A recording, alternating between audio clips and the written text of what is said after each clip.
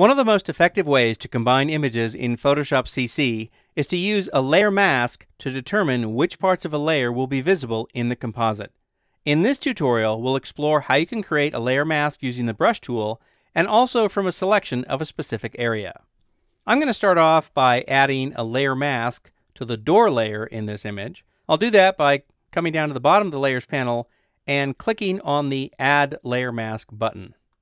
Next, I'll come over to the Tools panel and I'll make the brush tool active. Down at the bottom of the Tools panel, I want to make sure that black is in my foreground color swatch here. If black is in the background swatch, as is the case here, you can easily exchange these colors just by tapping X on the keyboard. Next, I want to increase the size of my brush. I'll do that with a really useful shortcut by tapping repeatedly on the right bracket key to make the brush bigger. If you tap several times on the left bracket key, it'll make the brush smaller. Now, before I begin painting, I want to make sure that I'm going to be painting on the layer mask and not on the actual photo layer.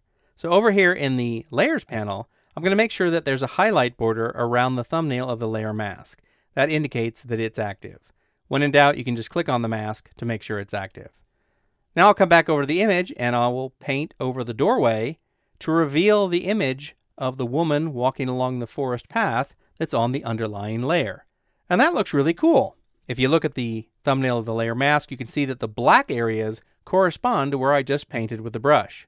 Now, if you accidentally paint too much on the mask and hide too much of the layer, you can always bring it back by painting with white on the layer mask. So I'm going to tap X on my keyboard, which will place white in the foreground swatch over here. And now I can paint with white on the layer mask and bring back that layer that I accidentally hid with the brush stroke a moment ago. Now this is a really important concept when you're working with layer masks in Photoshop. White reveals the layer and black conceals it, allowing you to see through to the layer underneath. Let's try out a more precise way of applying a layer mask to the door using a selection.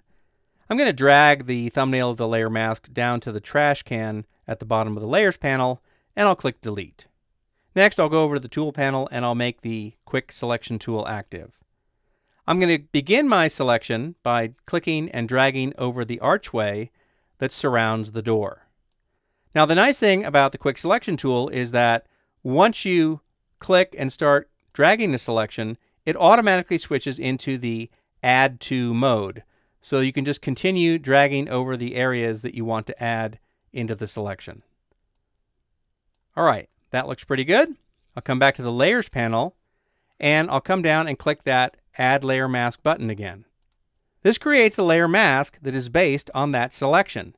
Now, if you look at the tones in the layer mask, you can see that the white areas correspond to what was selected, and the black areas represent the areas that were not selected.